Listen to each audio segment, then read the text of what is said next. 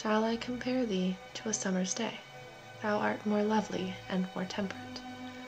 Rough winds do shake the darling buds of May, and summer's lease hath all too short a date.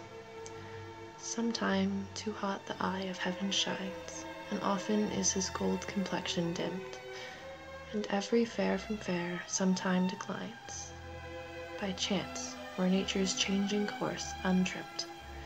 But thy eternal summer shall not fade, nor lose possession of that fair thou owest, nor shall death brag thou wander'st in his shade, when in eternal lines to time thou grow'st.